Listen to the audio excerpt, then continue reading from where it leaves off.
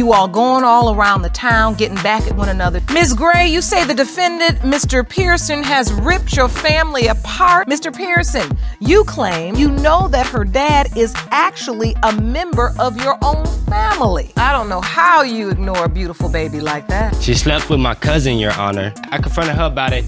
It was revengeful because he left me in North Carolina when I was pregnant with our son DeMonte to go be with his cousin's ex-girlfriend. I mean, look at it. The baby looks like my cousin. I was already pregnant when I slept with his cousin. But if she didn't think that I was a father, why would she need a DNA test in the first place? You all going all around the town getting back at one another. The biological father is Mr. Theodore Pearson. Can I see my daughter, Your Honor? We as men, we can be dogs. The good, bad and ugly truth.